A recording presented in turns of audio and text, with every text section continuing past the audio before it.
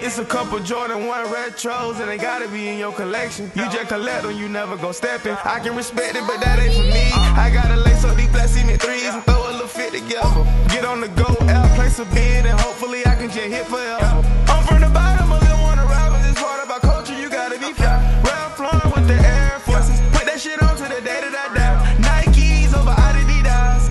What's going on, YouTube? It's your boy DaRetroWizKid, the shoeologist, and y'all rocking with your boy in the sneaker dungeon, y'all. Hope everyone's having a great day today. Today is Sunday. Now, yesterday we had a classic, an OG colorway, one that we've been waiting to get back. The last time they had released was 2011, and it was only right that they bring them back. Now, we're going to recap this release and everything, and I'm going to just tell you guys my thoughts and opinions on it. And of course, y'all see the thumbnail, we got to bring them out for you so you guys can see the comparison from the last release in 2011 to the release of 2022 of the Air Jordan Retro 7 Cardinals. Yes, Lord, I could not wait for these jokes to come back, y'all. I mean, me personally, I feel like this is probably one of my favorite Air Jordan 7 colorways. Before we get all the way into the video, like, comment, subscribe if you guys are new to the channel.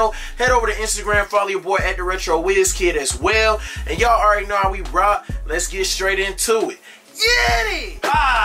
Yes, sir. So, not like how we've been getting the Jordan box with the 7s. You know, I want to say this is my first pair of 7s in this box, if I'm not mistaken. The other boxes that we've gotten have been the ones like what we've been seeing with the 11s and stuff like that. That's the type of box that we've been getting. But if I'm not mistaken, this might be my first box that actually looks like this for the Air Jordan Retro 7. Now, you do get the Nike Air branding on this bad boy and everything like that, so I think that that's also pretty dope.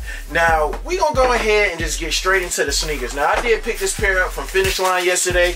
Didn't have no reservation or nothing. I just went into the store, copped the sneaker, which I thought was pretty much what I think anybody in any location, I feel like wherever they were, was probably able to do that. We in there. Yes, Lord, y'all. The 2022 Cardinal 7s, y'all. And y'all know what time it is, man. It's only right. We're going to do a little comparison, breakdown, let you guys see the differences in what they did with these compared to the ones that came out in 2011. And then I know the pair in 2006, some of the differences that they had in those. And you know what I'm saying? We'll go ahead and chime in on all of that. So let's go ahead and grab that 2011 pair. All right, y'all. So y'all know we here to compare these sneakers right here.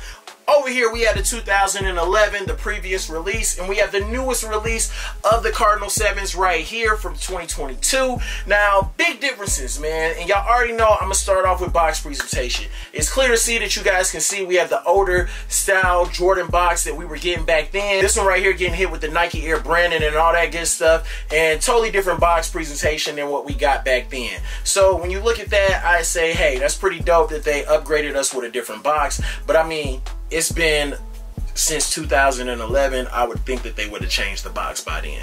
Now, one thing that I will point out on this sneaker, some just big takeaways, is that the quality of the sneaker and the way that they put the holes on the sneaker and everything like that, I feel like they did a very good job with the tumble material on this pair. And this is what I said when I did my what to expect of the 2022 Cardinal 7s, was the quality upgrade. The tumbled leather and just the way that even the flat leather that you get on this, I feel like it's definitely a nice little upgrade from the leather that we got in 2011. Now, when you're looking at these sneakers, another big takeaway that I would say is the tongues. This tongue right here sits a whole lot higher than the tongue did in 2011 pair, which, I mean, again, small little upgrades to the sneaker, just like aglets. We got aglets on the 2011 pair. We got silver aglets, and I believe in the 2006 pair that came out before this one, we actually got gold aglets. But if I'm not mistaken, I don't believe, I'm not 100% sure, but I'm not sure if the OGs actually had aglets. But these do not have any aglets on the sneaker, which, you know, some people might say that they're happy that they don't have the aglets on there, just because of the simple fact that these right here sometimes tend to make the shoes feel like, some people would say the shoes come loose easier because it's a little bit heavier on the lace. But, you know, it is what it is when it comes to that. I would say that the font is pretty pretty spot on to being the same, maybe slightly different fonts on this sneaker for the tongue right here. As far as the bottoms and everything checks out being pretty much spot on with the same type of bottom effect to the sneaker. The one thing that I will point out is on the inside of the sneaker, on the 2011 pair, you guys can see we got this red line right here going around the inside of the sneaker. And on the pair that we got that recently released for 2022, you don't have that back there. That's just small little things. And I could say that I feel like, you know, the material is a little bit different when it comes to the pull tab on the back. The material is just slightly different on there. And again, this part right here sitting higher than it was in 2011 on the sneaker as well. And I'd even say that I feel like this whole upper area right here is just a little bit thicker. You know, it's a little bit thicker than what we got in 2011.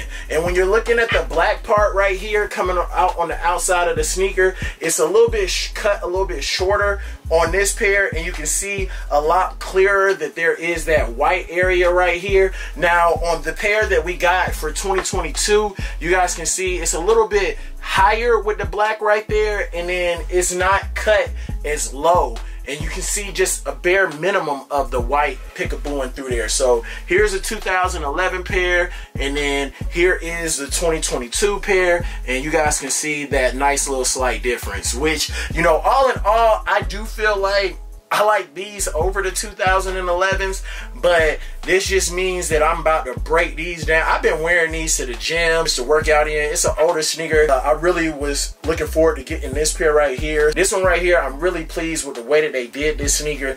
And y'all comment down below, let me know, did you guys pick a pair up? Now, when it came to this release, this was not one of those releases that I felt that you had to go to the store, put in a raffle ticket if you do raffle tickets, or do head starts, or reserve it on Foot Locker, Finish Line, or anything like that, because I knew that this shoe was going to be sitting. I just knew it. It didn't sell out on Nike.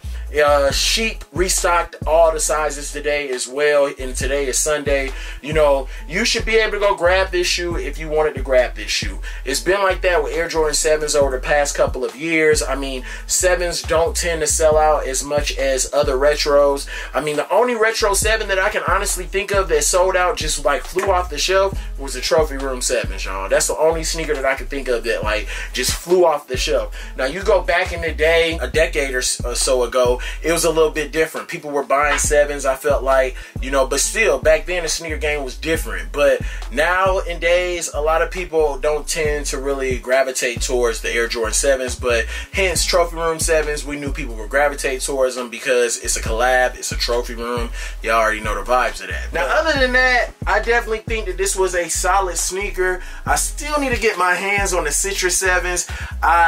That one right there, you know, some places I've heard they're still sitting in some areas. You can find them at outlets. People have been finding them in outlets and stuff like that. But that's one that I did not pick up. But this one right here being one of my favorite colorways when it comes to the Air Jordan 7s, I almost doubled up on them. I ain't even gonna lie, but I felt like there was no point in doubling up because I still had my 2011 pair. And this pair right here is gonna be on ice for a little bit, and I'm gonna just go ahead and rock those. I ain't even gonna lie, I might not even keep these on ice. You know what I'm saying? I might throw these on just because these are the newer model, you feel me? But I definitely would say that the shape and everything of the sneakers, I feel like the other ones were just a little bit wider, felt like in the front, but the shape, some people say that they don't like the shape of these, but I dig the vibes. I like the shape of this 7.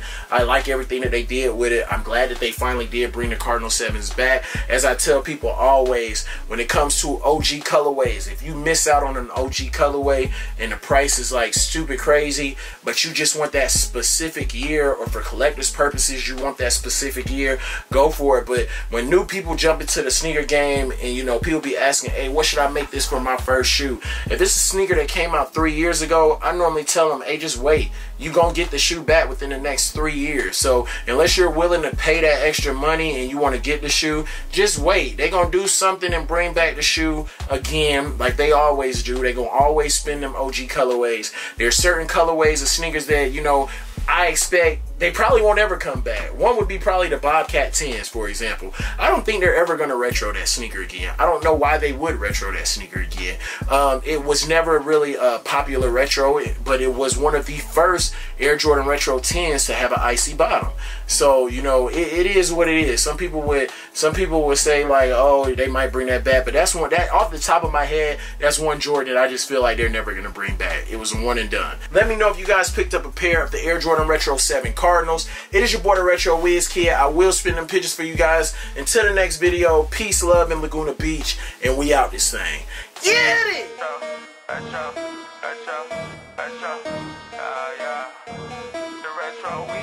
It's a couple Jordan 1 retros and they gotta be in your collection. You just collect them, you never go stepping. I can respect it, but that ain't for me. I gotta lace up these black cement threes and throw a little fit together. Get on the go, out, place a bid, and hopefully I can just hit forever. I'm from the bottom.